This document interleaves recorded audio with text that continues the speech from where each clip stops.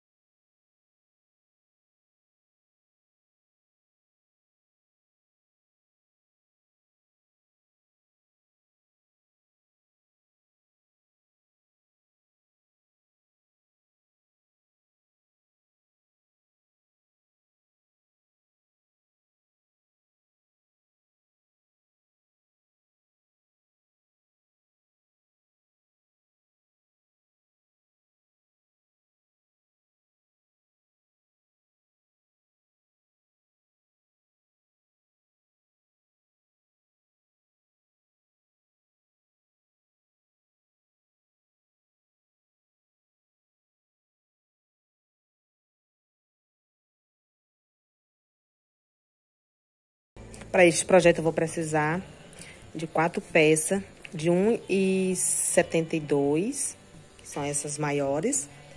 2 peças de 50 e 2 de 24.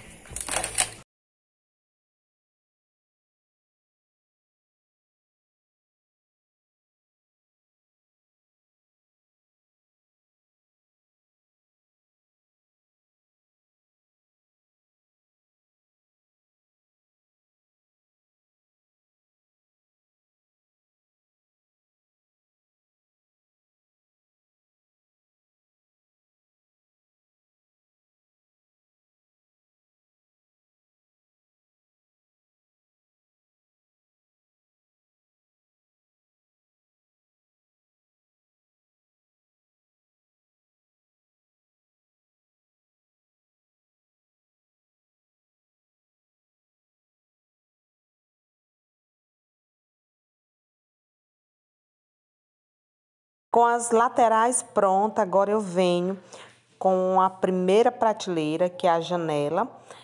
Vai ser nessa parte embaixo. Na hora não gravei, meu celular não estava gravando. E eu coloquei, agora eu vou reforçar ela com os parafusos.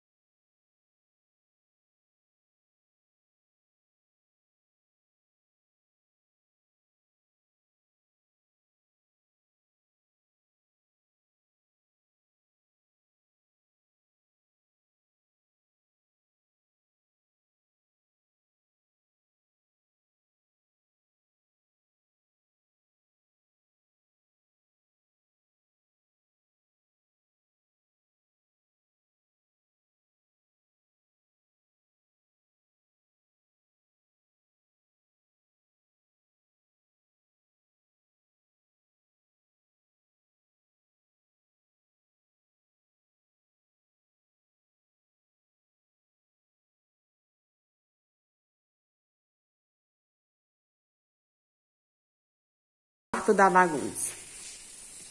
Quarto que quando eu entro dá vontade de sair correndo. Tô aqui. E ela é roupa suja. Questão dessa cama. Onde é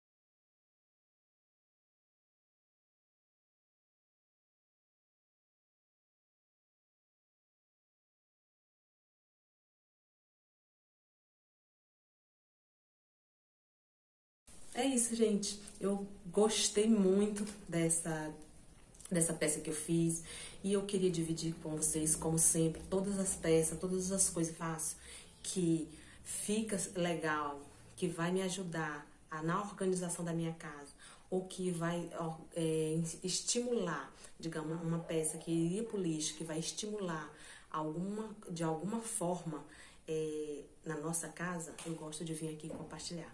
Então eu fico agradecida. Se você gostou, deixa seu joinha, deixa seu comentário, fica meu abraço, fique com Deus e até o próximo. Tchau. There's not much to do when all I can is thinking about you. Not to